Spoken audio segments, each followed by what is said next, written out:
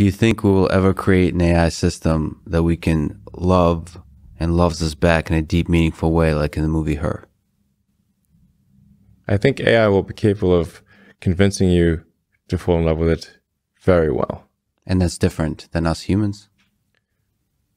You know, we start getting into a metaphysical question of like, do emotions and thoughts exist in a different realm than the physical? And maybe they do, maybe they don't. I don't know. But from a physics standpoint, I tend to think of things, you know, like physics was my main sort of training, and from a physics standpoint, essentially, if it loves you in a way that you can't tell whether it's real or not, it is real. That's a physics view of love. Yeah. If you cannot prove that it does not, if there's no test that you can apply that would allow you to tell the difference, then there is no difference.